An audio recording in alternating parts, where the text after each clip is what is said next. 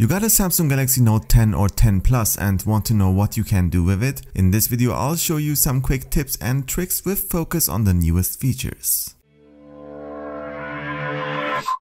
Let's start with the new S Pen Air actions. With this you can control music, media, supported apps, etc. by clicking on the button and moving the S Pen up, down, left and right, or by doing rotations. For example, with the camera app you can switch between modes, you can zoom in or zoom out and trigger the shutter button. Since the SDK is open, other developers can implement this in the future, like with Google Chrome for example. Just go to Settings, Advanced Features, S Pen Air Actions and you can see which of your current installed apps supports this feature and set up an action for each gesture inside an app.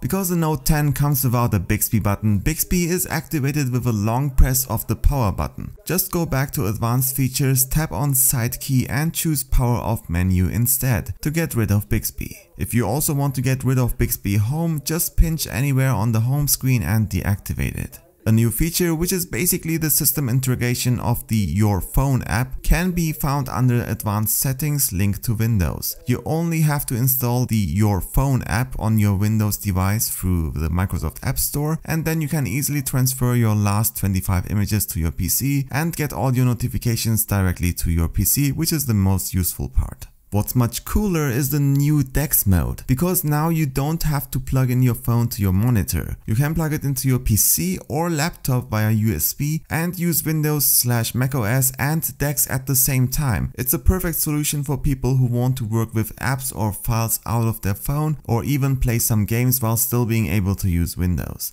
Additionally, you can transfer files back and forth via plug and play. For this you only have to install the DeX app on your Windows or macOS device, and then every time you plug in your phone, DeX will automatically launch. A more fun way to use AR is AR Doodle, which you can access through the S Pen menu. Here you can draw on people's faces and it will stick on them, so you can take fun pictures and videos with your friends. This also works with your environment and not just faces. A new video feature is the Zoom In mic. You can activate it under Camera Settings, Advanced Recording Options. This will emulate a boom mic which only highlights the subject you are filming, while also isolating the audio from the environment. Zooming in makes the effect even stronger.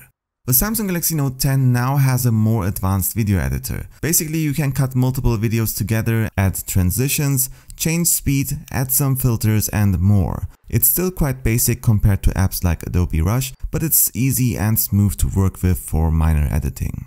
Now there are some more features coming up this year, like taking calls with your Windows device or streaming games from Windows to your phone, which is actually a pretty cool feature. But we still have to wait for those to come out. Until then you can watch my Galaxy S10 and Galaxy Note 9 tips and tricks video for a more detailed view on the Samsung features, which are pretty much the same and haven't changed in this one. Thank you very much for watching. My name is Ümit for Mobile Geeks.